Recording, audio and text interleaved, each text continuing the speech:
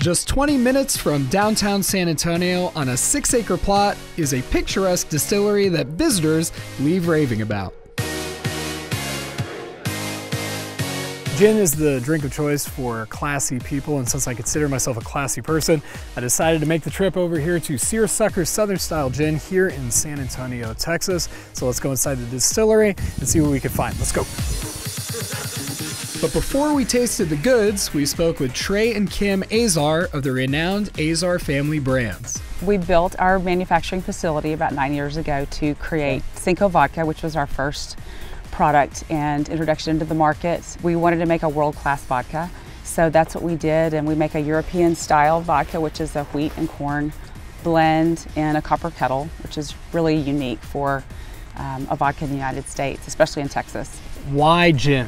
Why did you decide to transition from the vodka to Seersucker gin? But we noticed bartenders wanted to use gin, and they primarily like to use gin because it has more of a taste profile for cocktails. And so we decided that when we were going to make our gin, we were going to focus on a different style of gin where it was more citrus oriented with balancing herbs, and that actually complements the cocktail even more. You sold me. Where can I buy a bottle, right? So out of all of the different flavors that you guys have, which ones are your personal favorites? Well, I've personally waited to make grapefruit for a long time. It's been my favorite, and I can make a great cocktail out of any one of them. It'd be terrible if you made terrible cocktails. This is true. And you were working at Seersucker. And how about you, Trey? What's your favorite? I'm real simple stupid. I like my Seersucker original with a little bit of Topo Chico and a squeeze of orange, and I'm ready to go. Topo Chico. Yeah.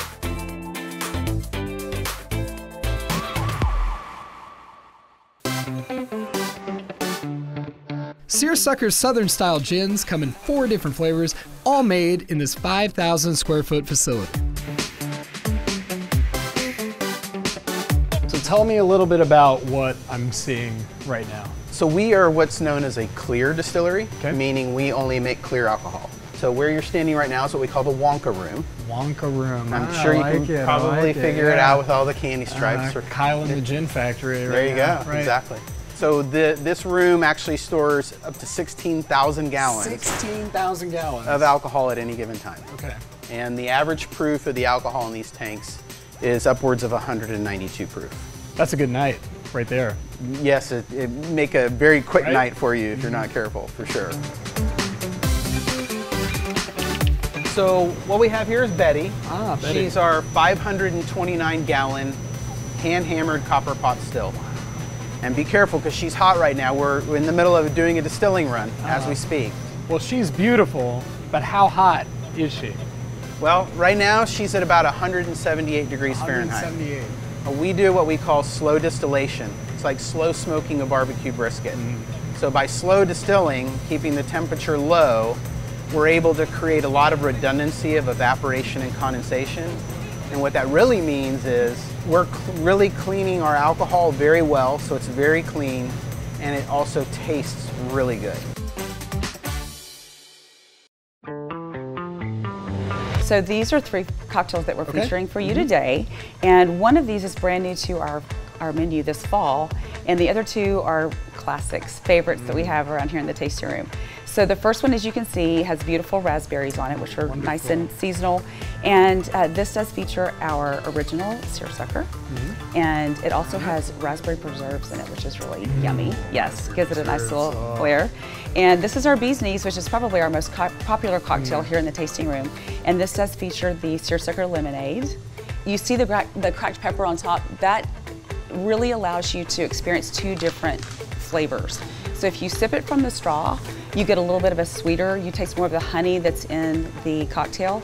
And if you sip it from the cup, then since your smell is such a part of your taste, then you inhale some of the pepper, and that's part of your taste profile. It wakes you up. And it calms down some of the sweet. Definitely sweet. You taste the honey. And the honey. Oh, it has honey syrup in it. This is the Bee's Knees of gin beverages. And this is my favorite. This is the grapefruit cooler, and it features the Seersucker grapefruit. Oh, I love grapefruit. It's nice, right? Yes. That one's my favorite. So because I love these drinks so much, Is there any way that I can learn how to create these beverages? Yes. Once a month, we host a cocktail class. Okay. We bring in a local mixologist. And with that, you not only receive sage advice from a master mixologist, but you also create your own 2 cocktails.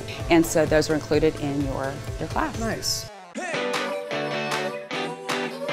Welcome everybody. The 2 cocktails that we're gonna make are the grapefruit sands and the Southside Rickey. The Southside Rickey is probably one of our most popular cocktails. Think of it as a less sweet mojito style. So simple syrup, 1/2 ounce of lemon juice, or if you're dealing with the grapefruit, 3/4 of an ounce. You take the liquid, pour it on top of the ice, and then pop down, create a nice little seal, and shake away.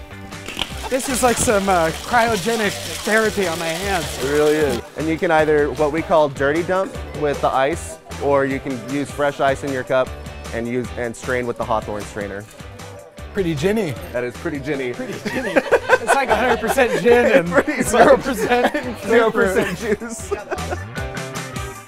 As you can see by this beautiful beverage, I am now an honorary mixologist. What can I say? Special shout out to the Azars for housing us in this beautiful gin facility. And of course, Adon, thank you so much for teaching me how to be a professional mixologist. So if you don't mind, I'm gonna finish this beverage. Keep it classy, y'all.